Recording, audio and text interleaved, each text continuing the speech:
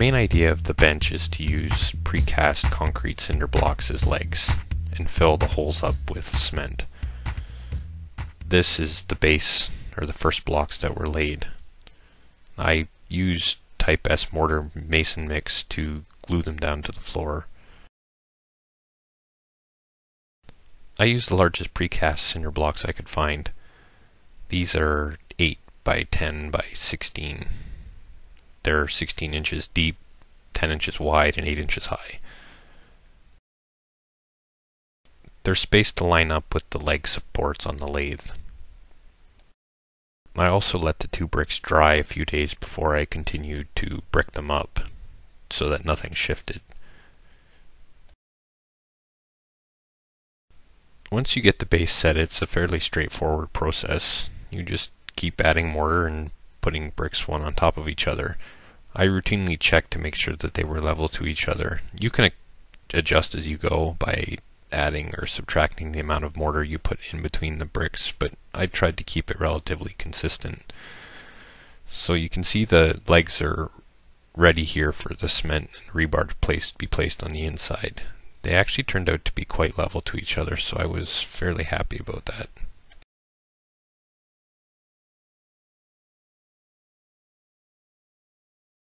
Now I was going to use rebar to reinforce the cinder blocks, but I remembered that I had a bunch of T-shaped automatic garage door opener track laying around from a garage door opener that went bad a few years ago. I decided to cut it up into lengths and use it as reinforcement.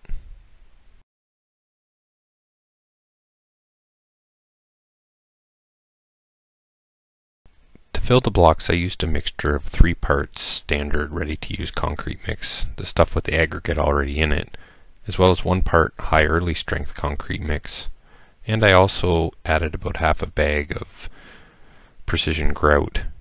In addition, I dumped in whatever mortar I had left over. I mixed it up so that the consistency was relatively thin so that it would flow easily into the spaces. I filled the blocks fully up with cement. During the process, I would occasionally run a piece of pipe in the cement to remove any potential voids or air pockets. Also, at the end of filling the blocks up with cement, I placed the reinforcing bar in it. You don't see it in the video, but it's all there. There we go. A pair of cement boots for a Chinese lathe. Perfect. Lots of people call them boat anchors. This will keep it at the bottom of the ocean for sure. Anyway, once you're at this point, it's time to let the cement dry for at least a week. A month is even better to allow the cement to achieve a strength that is considered close to its full value. I didn't have the patience to wait for a month, so I waited for about a week. It's also important to note that the temperature should be kept to around 20 degrees Celsius to allow the cement to cure properly. For our lesson on how not to use a power tool, we are going to improperly use a tile saw to cut a piece of granite countertop. You can get diamond blades and use your skill saw, but I didn't want to spend any more money than I had to. I have a cheap tile saw that I use for various renovation projects. I made a makeshift fence using C-clamps and a piece of plywood, flipped the saw over, turned on a garden hose, and proceeded to cut the granite to size. It actually worked quite well, and I was surprised how well the finish was on the cut.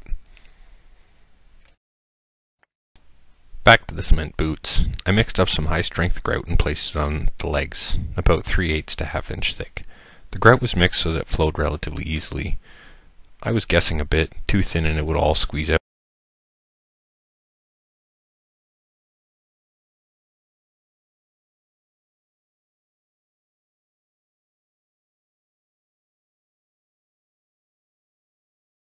I placed a piece of granite countertop on top and leveled it out using my construction level. You could place a precision level on this surface and find that it's out by a fair amount. Now, there are great debates going on as we speak on whether a lathe needs to be level to do precision work. I'm not going down that rabbit hole in this video, and we'll leave that to all those people arguing, and we're going to try to get something done here. I also don't own a precision level, so I'm going to use the tools that I have. I used granite countertop because it's quite flat. I was hoping that this would eliminate or seriously reduce the amount of stress put on the lathe bed. The next step involved drilling holes in the granite so that the anchors could be placed in the cement. I've never drilled holes in granite before. I just purchased a diamond tipped hole saw at my local hardware store. It worked fairly well. Use a fair bit of water. Take your time. Don't apply too much pressure. One of the things is there's no center pilot on the hole saws, so you have to start them on an angle. So it's a bit tricky to get them lined up, but once a hole's started, it's fairly easy to finish the hole off. The hole saw was a fair bit larger than the anchor. I think I used a 3/4 inch hole saw and was planning on using a 1/2 inch anchor, so there was some wiggle room there. I then drilled holes in the cement for the anchors. I used my previous drip pan as a template to make sure the holes were exactly in the right spot. I used an SDS hammer drill with a Bosch drill bit. It worked very well. I lifted the lathe off the old bench using a standard chop crane and a fabric sling. Those fabric slings work great. If you don't have one, I'd highly suggest you get one. It beats chain any day of the week. It doesn't scratch things, and it's a lot easier to work with. So just make sure it's obviously rated for the load you're trying to pick up.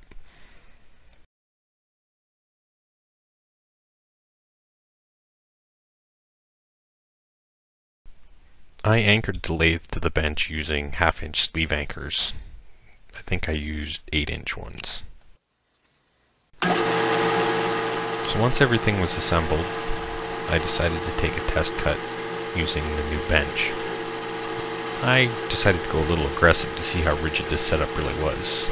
I dialed in a 1/8 depth of cut, so that's a 1/4 inch off the diameter, and proceeded to take the cut.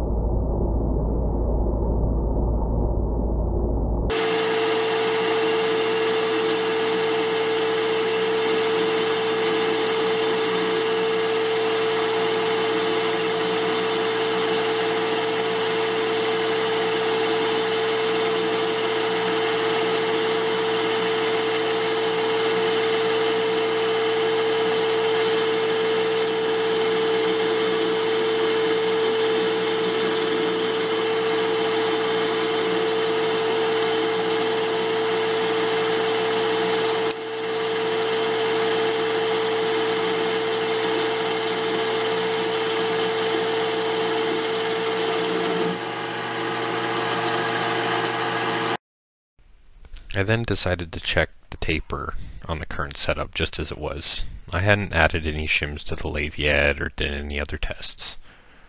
So I chucked up a piece of scrap stock and took a few skim cuts.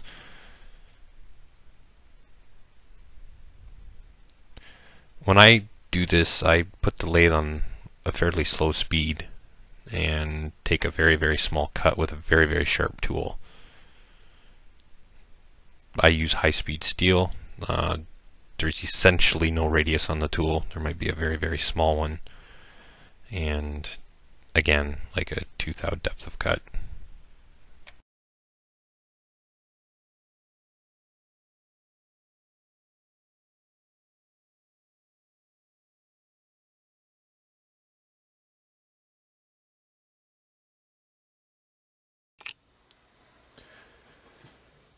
So I took a skim cut.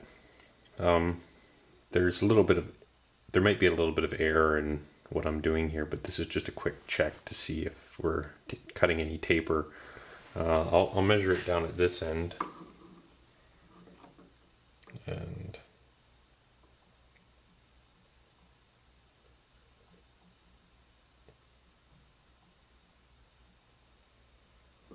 I'll measure it here, closer to the chuck, and we're in tenths, within tenths, and that's about over 4 inches. It may be 4/10, 5/10 out. I'm not going to chase after the tenths right now. The lathe still may require some shimming under where it's bolted to the table or the bench. But I'm pretty happy with that, with the way it is right now. I might chase after that little bit of accuracy at another point, but you can see the surface finish on this looks pretty good as well. And I'm very impressed with the rigidity improvement. So what did it cost? Well, up here with the northern peso, we pay a lot more for things than our friends down south, but I got 8 cinder blocks for about $4 each. I also spent about $30 on cement, grout, and mortar. I did manage to find a piece of granite countertop for free. If you scrounge on your local Craigslist or Kijiji, you can find people that are selling it quite reasonably priced. You can also hang out at a local countertop place and make sure you talk to the guys in the back, not the people in the office, to see if they have any offcuts. I also purchased 2 half-inch sleeve anchors for about $12. So I had about $74 into this project. Not too bad at all.